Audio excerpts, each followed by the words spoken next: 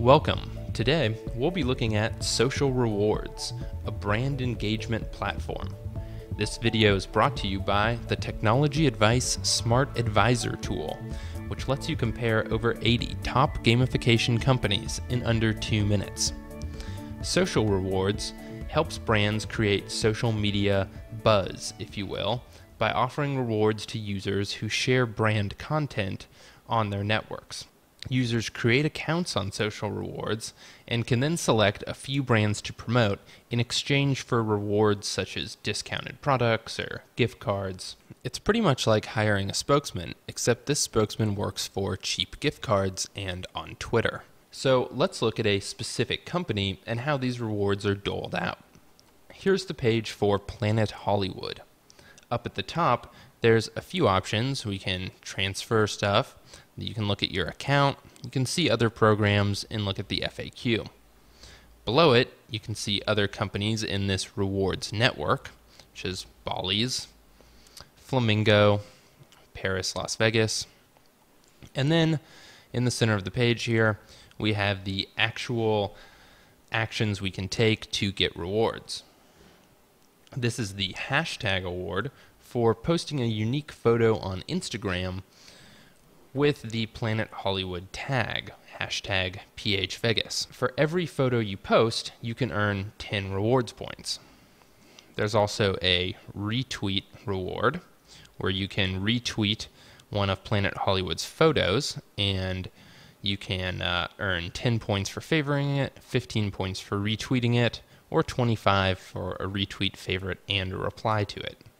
There's also sharing rewards for other social media channels, and even a YouTube reward where you can get 5 points just for watching some of Planet Hollywood's promotional videos. To put this all in perspective though, let's look at the rewards you can earn. You can scroll down here and see our various rewards that we can redeem things for. There's a $10 Starbucks card for 1,000 points, all the way up to a $100 food credit to Strip House for 10,000 points. So that Starbucks card would be roughly 100 unique Instagram photos.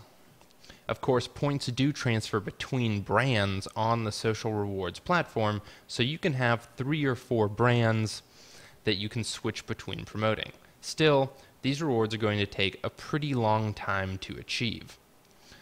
For brands, this may or may not be a relatively effective way to get some social media activity going. It's very superficial motivation in that these actions are laid out as exactly that, tasks that you complete in return for monetary rewards. There's no real brand loyalty being built, and you're not going to be added to some type of VIP list or get special treatment. It's simply gift cards for tweets, if you will. The system does have some anti-spam filters though, which is nice. It only lets users complete 3 system-wide shares every day, for instance. So hopefully that keeps users from posting so many brand updates that their friends simply get annoyed at the content, which would of course accomplish the opposite goal. So it's a pretty simple platform, and that's our take on the Social Rewards system.